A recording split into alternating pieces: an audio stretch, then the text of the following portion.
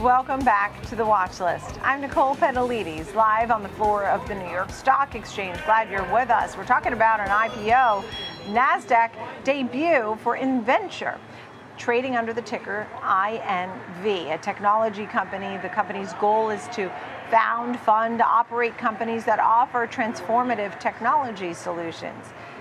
Why was now the right time for this company to go public? We want to hear more about the growth outlook. Bill Haskell's with us, CEO at Innventure.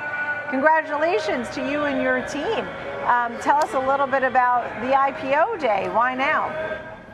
Yeah, thanks, Nicole. The reason we decided to go public now is that we want to be able to access the amount of capital required to fund not only our current companies, but future companies, and be able to hold majority stakes in these.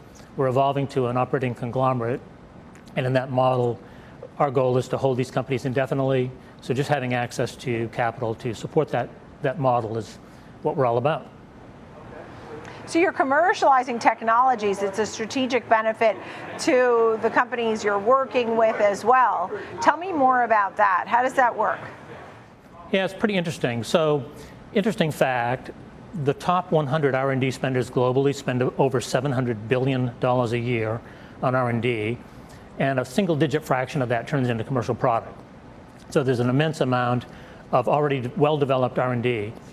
So what we do is we partner with multinationals, and we find technologies that they have created that meet predetermined needs in the marketplace ideas that they have already discovered, but that they opt not to commercialize on their own. They find things that are strategic for their business or adjacent to their business, but they don't necessarily want them to become their business. So we actually take those technologies, license or buy them directly from the multinational partner. We build companies around those and get those to the commercial marketplace. I can give you some examples if you'd like. First company we started. I know that you actually. Oh, go ahead. Yeah, I know that actually you were talking about working with Procter Gamble and Nokia and actually taking that technology and using it now going forward. Tell us about some of that some of these companies back to 2015, 2018, 2022. Yeah, so the first company we started, we launched in conjunction with Procter Gamble, is a company called Pure Cycle Technologies, which is now a standalone public entity. And it's based on a technology to take dirty polypropylene and convert that into the equivalent of recycled resin, the equivalent of virgin resin. Procter & Gamble wanted, because they had committed to their shareholders and customers to provide sustainable packaging, they wanted to avail themselves of this recycled polypropylene, but they didn't want to be in that business. So we raised over $1 billion, created a company, set up a factory to produce large quantities of polypropylene, and they're a customer, as are many other multinationals around the globe. Yeah. You know, with the Celsius, the most recent, tell us about that one, where you took the technology source from Nokia. Yeah, this is a technology quite interesting. As you, I'm sure, follow the generative AI space, NVIDIA, Intel, AMD are producing these chips that are now just physically too hot to be supported by conditional air conditioning. You just fundamentally can't cool them. You're defying the laws of physics. So they've evolved to a liquid cooling technology, and there are varieties of it. Celsius has a direct-to-chip, two-phase liquid cooling technology that doesn't require any external air conditioning.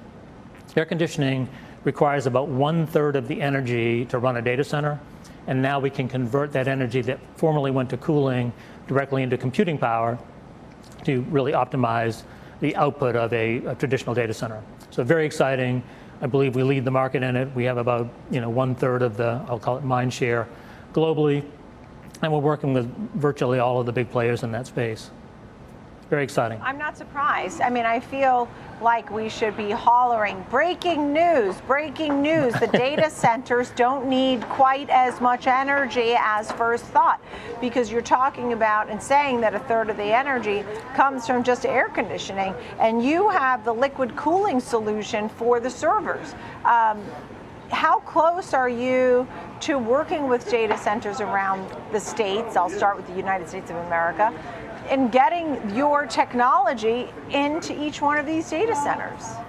We're already delivering solutions into the marketplace as we speak, Nicole. We started this company in June of 2022, and in a little over 2 short years, we've taken it from really just concept all the way through to commercial reality. So we're literally delivering systems into the marketplace as we speak.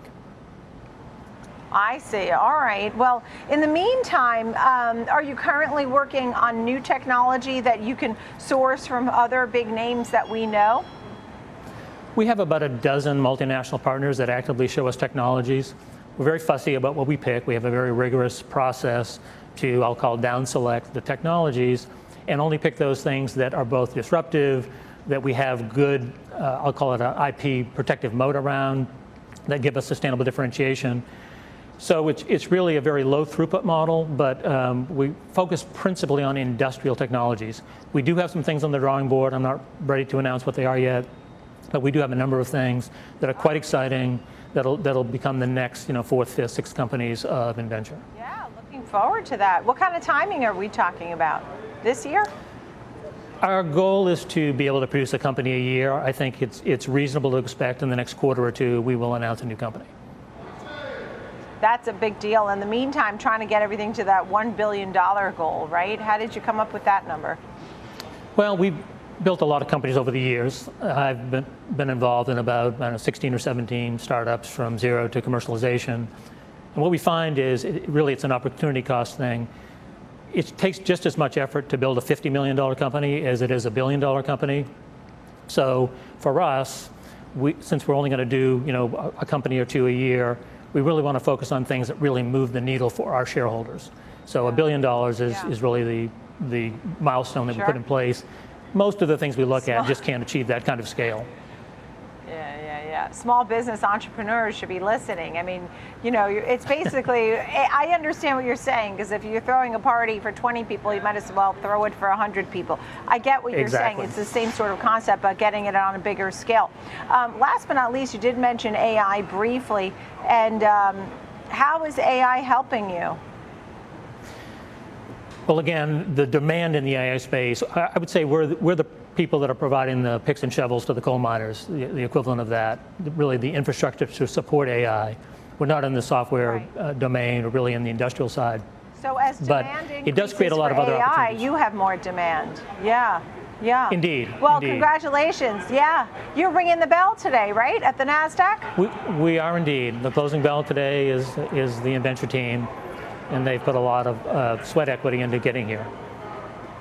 Yeah, Bill, we'll have our eyes on you at the closing bell. Thank you so much for being here. Come back with that announcement. We're going to be keen on that. Bill Haskell, CEO, Innventure. Thank you for being with us. Thank you. Thanks, Nicole. Congratulations.